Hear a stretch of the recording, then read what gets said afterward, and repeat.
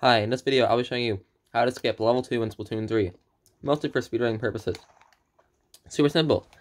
So like, you know, at level 1 over there, level 2 you have to like activate this thing, but you could just like go over here. As you can see, I didn't break anything here, and then you simply jump on this railing, and then you jump on this railing. And look, I just skipped level 2. I never did level 2. And I already beat level 3. There's no zone block. So it's really cool.